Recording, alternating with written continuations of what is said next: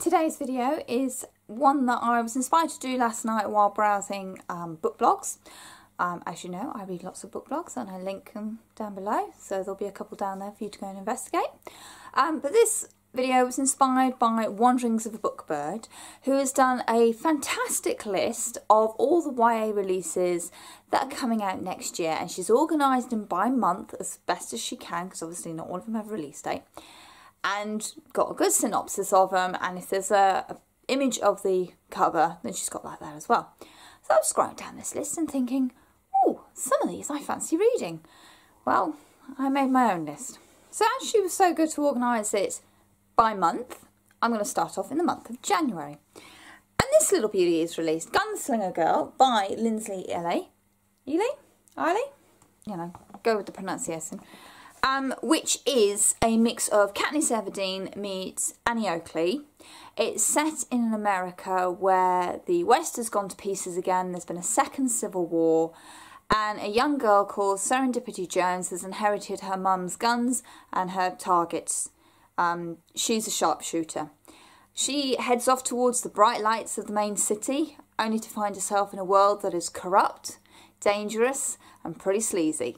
And we're going to follow her journey of how she survives this world. It's released on the 2nd of January. Also released that day, so it's going to be rather expensive, is Batman Nightwalker. This is by Maria Liu, who also wrote Warcross, which has just come out and everybody's raving about it. Batman Nightwalker follows on from the Wonder Woman Warbringer. It's the DC YA range of novels coming out that, as far as I can tell, aren't directly connected to anything that we've seen so far. Certainly the Wonder Woman book that I'm reading, it's set in our present day. It has no connections to the film or TV series that I've seen or anything else that I've read so far. They seem to be standalone on themselves, but they're using these iconic DC characters. So the Batman book is about Batman before he's Batman, so he's still Bruce Wayne and gearing up to becoming Batman. Bit what Gotham's doing really on the telly. So there we go. But anyway, it appeals to me. Into February, The Unbinding of Mary Read caught my eye. A beautiful cover. But also because of the synopsis. This book, written by Miriam McNamara, follows Mary, who lives in a world where as a girl she has no place, she belongs nowhere. So she joins up as a sailor on a ship disguised as a boy, you know, the classic cliche, and finds herself enjoying her life and getting on with it, but obviously she's pretending to be something she's not. And then one day their ship is boarded by pirates, and in the midst of all the battle going on, Mary sees that one of the pirates is actually a girl like herself. So she throws in her lots and joins the crew and starts a story where she discovers who she is and the things that she believes in, and some of the stuff from her past comes back to haunt her. It sounds a really interesting story with lots of different aspects to it that kind of appeal. So I'm going to give that a go. And towards the end of the month, February the 20th, we have the sequel to Empress of a Thousand Skies. This is Blood of a Thousand Stars. These are by Rhonda Bezella.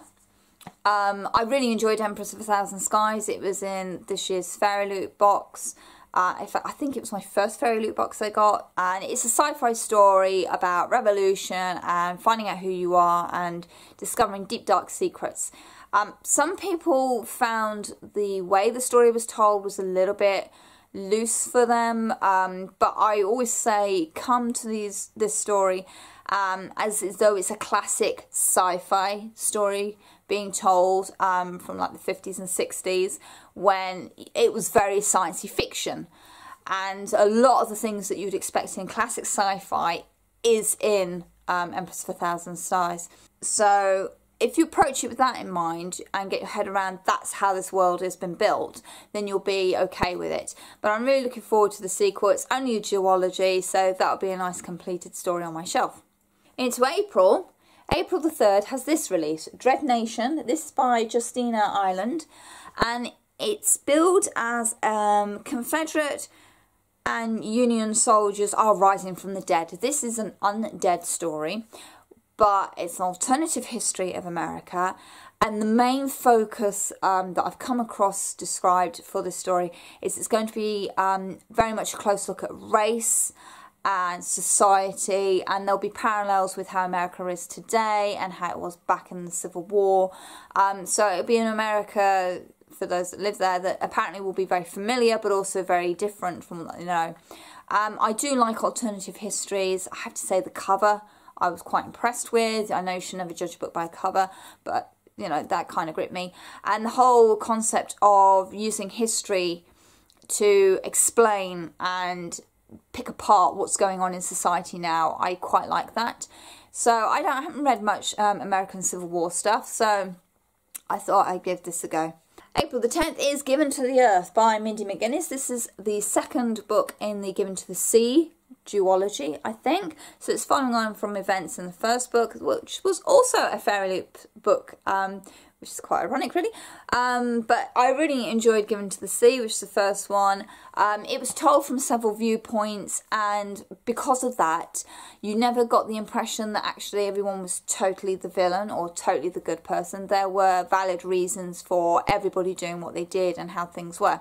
So I'd be interested to see how the story is going to continue, because I don't want to give away any spoilers, but things have kind of escalated and traditions have kind of been broken, and I want to see how this is going to play out and be resolved. One I don't have a cover for comes out on April 10th also, and it's called The Isle of Blood and Stone by Makia Lucia.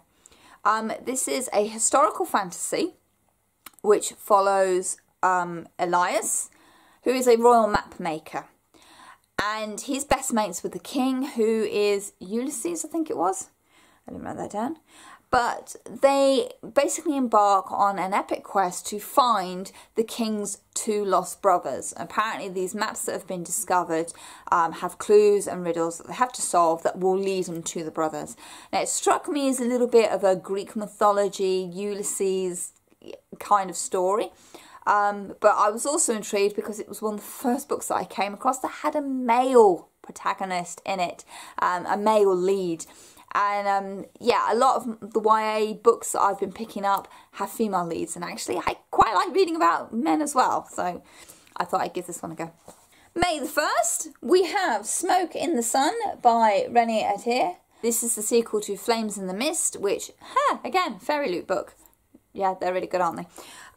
So obviously it's following on from events in Flame in the Mist, which was loosely billed as a Mulan retelling, but apart from the fact that she disguises herself as a boy, cuts her hair, and it's set in feudal Japan, that's about the end of the similarities. If you're expecting Mulan, no, you're going to be disappointed.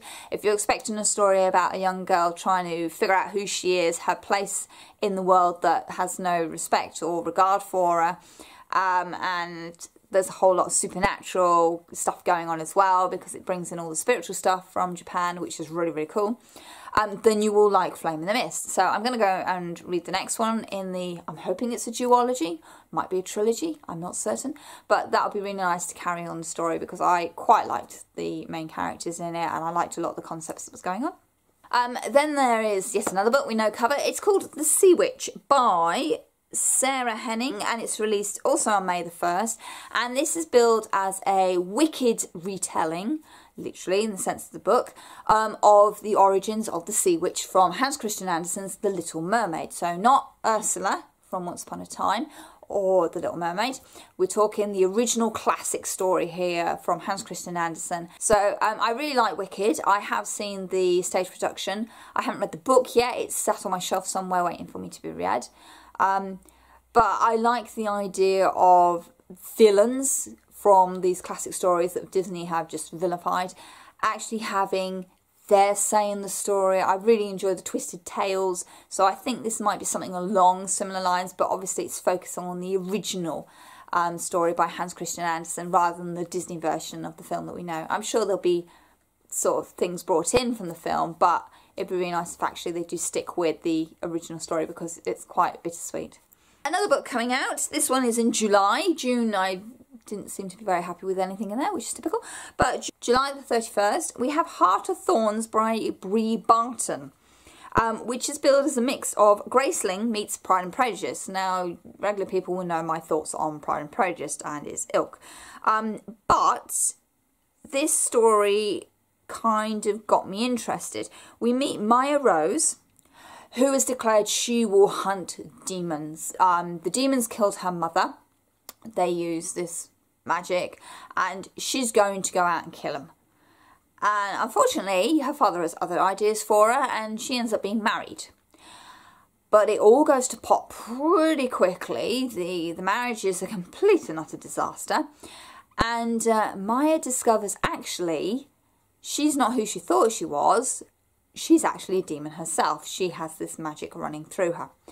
And so she has to come to terms with who she is and what she is, and find out some of the truth that's been buried throughout her younger life. So, yeah, a little bit of Pride and Prejudice. I didn't see that in the synopsis, but I'll have to wait and see. It might be more in the etiquette and storytelling. We'll see. I don't actually have a cover for it, but Muse of Nightmares by Lani Taylor is the follow-up to Strange the Dreamer, yet another Fairy Loot book. Obviously, they're really good at picking good books. So we have some beautiful artwork here. I wish I could actually read who it was done by, because this kept popping up on Pinterest and that, and I really, really like it. But Muse of Nightmares follows on from Strange the Dreamer, where everything has just gone absolutely at the end of the book. It's one of those chapters where you go, no, how can you leave it like that? So I want to see how things are resolved. I believe this is a trilogy, but don't hold me to that. But I really want to see how Strange deals with the fallout from the end of the book, and how things will change as circumstances have changed in the first book. And I really don't want to spoil it, but I will say Strange the Dreamer read very much as a traditional fairy tale story to me. It just had that vibe of something from somewhere else from long ago. And once you get your head around about how it's being told, because it's not told how you thought it would be told, and you're not given clues until quite a way in about who you're reading about. So you need to kind of hold everything into your head until you get about to, I would say, 80 pages, and then everything clicks into place and you get it and you understand what's going on.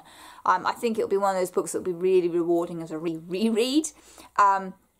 Because a lot of the clues are signposted. You've just got to know what you're looking for to pick up on them. But yeah, Strange the Dreamer, it was one of the most beautiful books I have read, certainly this year. And I really enjoyed it. So I want to see where this story now progresses. Unfortunately, there's no release date for that one yet. So we're just sort of twiddling our thumbs waiting for that to be announced. So the rest of the books on my list have no official release date. They're just down at some point during the year. So, I've got Ember Days by Alexandra Duncan, which is a historical fantasy featuring wizards in Jazz Age Charleston. So, you know, wizards, magic, jazz, I'm kind of up for that, you know. I like Princess and the Frog, we'll see where it goes.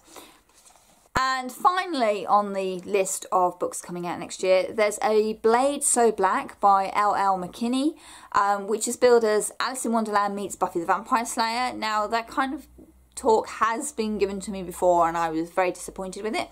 Dark Days Club, looking at you. But this is Alice, who battles nightmares in the dream realm of Wonderland, which kind of appeals to me. This book is already getting hate, though. I'm not sure why. It seems to be something that the author has come out and said. So I don't know what she said, and I don't think I actually want to go and read it. I don't want to go and find out the drama because I want to judge the book. I'm not judging the author, I'm judging the book. So I'm going to give this book a go. The key thing that I have noticed with this book is Alice is black. So there go all your traditional views of Alice in Wonderland. She's a black lass, and you know, why not? Doesn't make any difference to me what the colour of her skin is. Alice is going to go out and slay nightmares, and that sounds cool to me. Whether she's white or black, I don't care, because I want a good story. So if people have issues with the author changing Alice in Wonderland into a black version of Alice in Wonderland, then get over yourselves, please. If you've got issues with what the author is saying about racism, then, you know, it's up to you whether you can keep the author and the book separate, or if you can't, then that's also up to you. But I'm not going to go and judge a book based on the hatred that it's already getting and it's not been released yet. I want to read the book and decide for myself. So that's what I'm going to do. So yeah, I will link Wanderings of a Bookbird's blog down below. I'll actually link to the page with this list on. I think she's going to try and keep it updated as she finds out more info. And yeah, there's quite a few good books coming out next year. I mean, obviously this is just the YA selection. This doesn't even cover any of the adult stuff coming out that I want to be reading. I also haven't mentioned Sarah J Maas's books that are supposedly coming out next year. I think we're getting A Court of Thorn and Roses novella, possibly, or book, I don't know, book 4 maybe. And I believe we're supposed to be getting the next Throne of Glass book, but that might have been pushed back. So, you know, it's going to be a busy year next year again. And I've already got loads to read this year. So there we go. So that's what I've got my eye on for next year. Obviously, sequels of books that I really enjoyed, they're naturally going to get picked up. But also, I kind of want to see what else is out there and try and read other things. You will notice a complete and utter lack of contemporary on this list. I don't do YA contemporary. It just does very, very little for me. Sorry, that's just the way I read. But there we go. And let me know what you fancy that's coming out next year. You know, what have you already got on your I must buy this and read this list, because I'm sure we've all got one of them. This list may change, this list may not change, and it does depend what my library gets in as to whether I'll be buying them or borrowing them. So I'll have to wait and see. There we go. I will leave a couple of book blogs down in the description box for you to go and check out. I don't know who they are at the moment, but you know, you'll find out when you go and click on them. And as always, thank you very much for watching and happy reading. Bye.